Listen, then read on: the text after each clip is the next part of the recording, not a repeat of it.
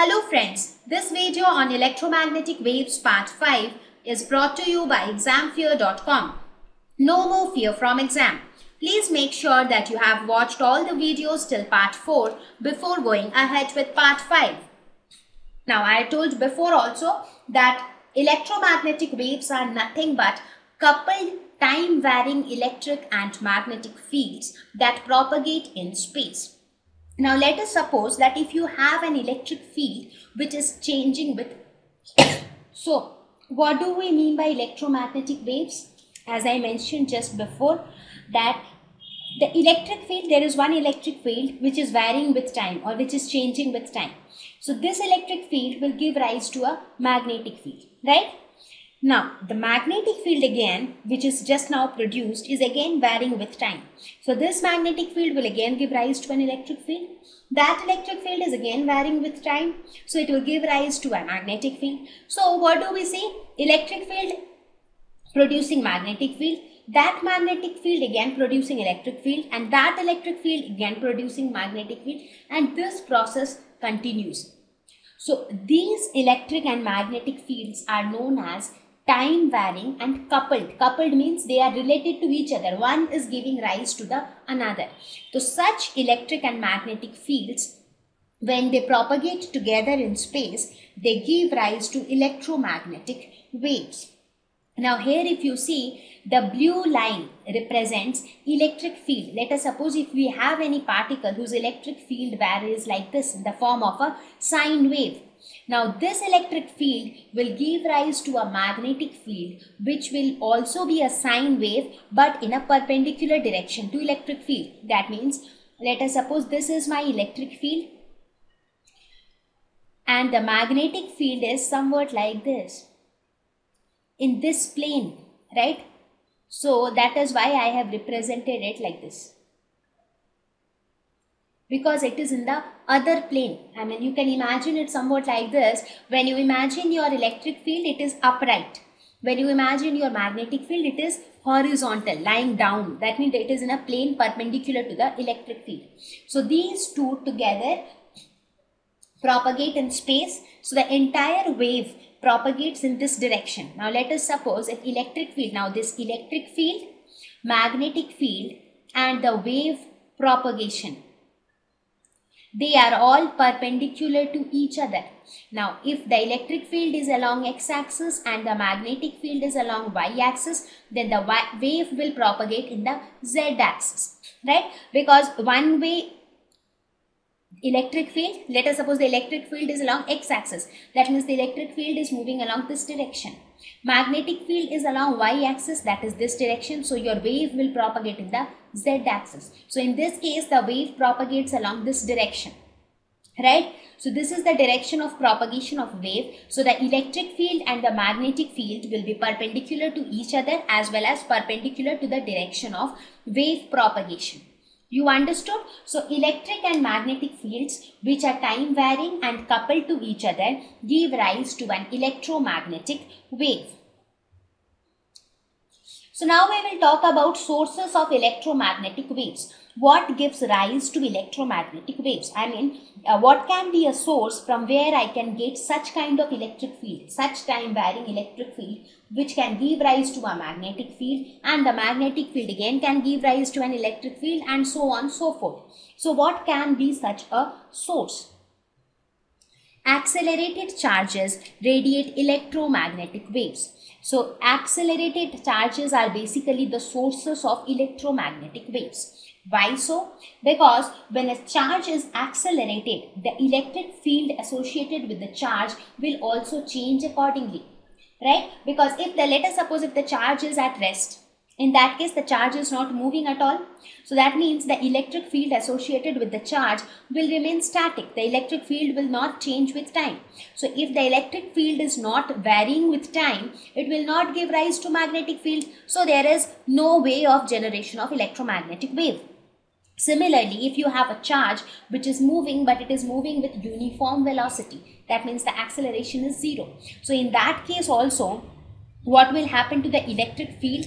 The electric field, the change in electric field with time is also constant. The electric field is not varying with time. Now, if it doesn't vary, again, there is no way you can generate electromagnetic waves. So, accelerated charges can alone radiate electromagnetic waves. So, let us take the example of an oscillating charged particle. When you think of an oscillating charged particle, you always get an idea of the pendulum. This is a charged particle which is oscillating. Now, if the particle is oscillating, that means it is a charged particle, so it will have an electric field associated with it. So, what will be the electric field? The electric field will be an oscillating electric field. Now, this electric field will give rise to an oscillating magnetic field. Now, this oscillating magnetic field in turn will give rise to an oscillating electric field, right? Because since the magnetic field is oscillating, that is, the magnetic field is changing with time. Now, it is changing with time, so it gives rise to an electric field. So, oscillating electric field gives rise to oscillating magnetic field. Oscillating magnetic field again gives rise to oscillating electric field. So, and this process continues. So, as a result, this regeneration is like propagation of wave. So, like electric field from magnetic field, again electric field from magnetic field from electric field. So, this will again give rise to oscillating magnetic field. So, this regeneration of electric and magnetic fields, so we can say that regeneration of electric field and magnetic field is like propagation of a wave, because we know that propagation of wave is what? It is nothing but a field which tells us that the wave is moving in this direction. But actually, is it the wave which is moving? It is not the wave. It is basically the disturbance, right? We have studied all these things in our basics of wave in the lesson on waves in class 11th, right? So, here also this oscillating electric field producing magnetic field, again magnetic field producing electric field, and so on and so forth. This entire phenomena gives us a feel, or it gives a feeling as if the wave is propagating in a particular direction. And this wave is known as electromagnetic waves.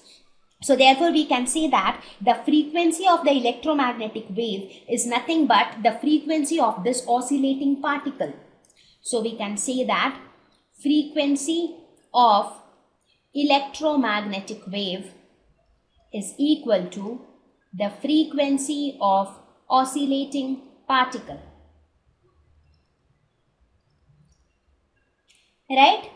Okay, so this is what we studied about the sources of electromagnetic waves. Now let us talk about the nature of electromagnetic waves.